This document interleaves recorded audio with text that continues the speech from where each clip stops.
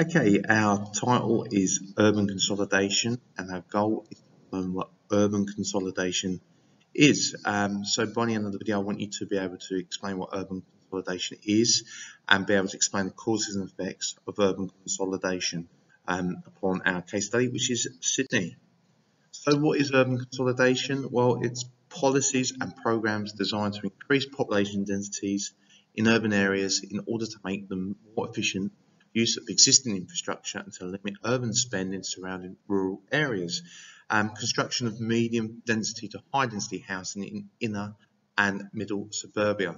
Lots of key words there that I want to try and break down and explain this dynamic in a little bit more easier detail. So basically what we do, we get a house in the city that was probably generally built on a big block of land, and instead of a single story house, we knock it down and we build on it medium or high density houses. Now, when we're talking about policies and programs, we are talking about councils working with developers, and they will change the rules for how to build a house in terms of how high you can build a house so that we get this medium high density housing. Okay, so let's have a look at some examples. These are the type of housing types that you would find.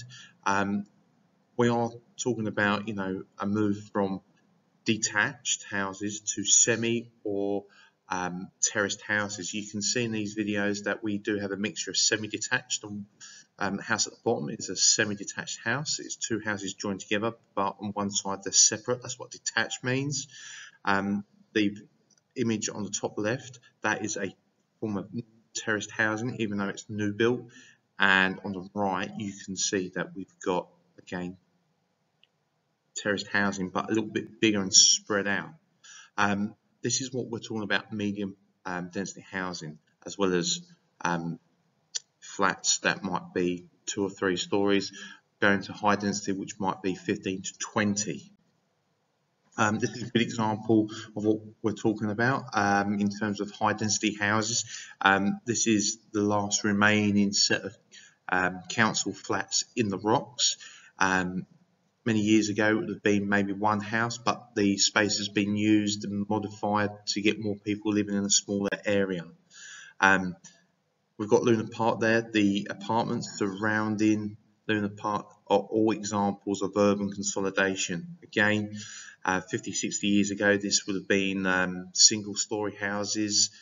Now it's been turned into apartments, high density to medium density housing.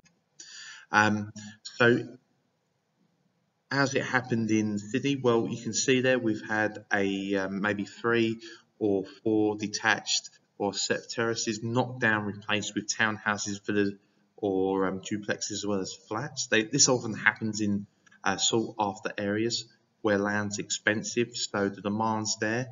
And what people try and do is probably make more profits out of their block of land by building as many houses on as possible. So as you can see there, to be effective, urban consolidation depends on balancing demands and supply. What you don't want is to push up supply too much, because that will decrease demand and push prices down.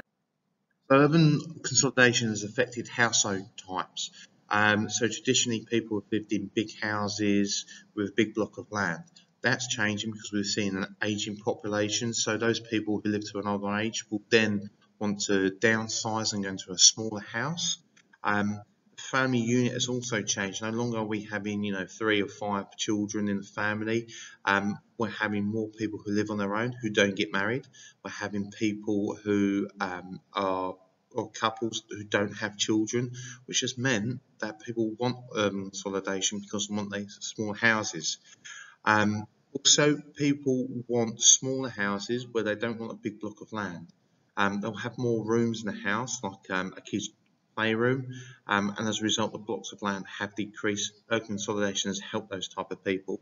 And then we've had a lot more immigration, particularly from an Asian population, and because of housing density in Asia, they're used to living in high density houses, which again has helped urban consolidation in places like Sydney become successful.